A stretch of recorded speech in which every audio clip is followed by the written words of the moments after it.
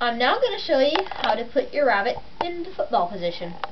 While your rabbit is in the football position, you can check your rabbit's teeth, you can check your rabbit for colds, you can check the front legs and the toenails. To put your rabbit in the football position, take the loose skin behind the ears, called the scruff, and put your thumb over the ears. Next, you scoop up your rabbit so that most of the weight is on the bottom hand. Then, you want to slowly pivot your rabbit on the bottom hand, being as smooth as possible. Next, you put your rabbit up underneath your armpit so that its legs and rump are in between your elbow and your side. You don't want to let go of this hand because then the rabbit's head would fall back and it could fall.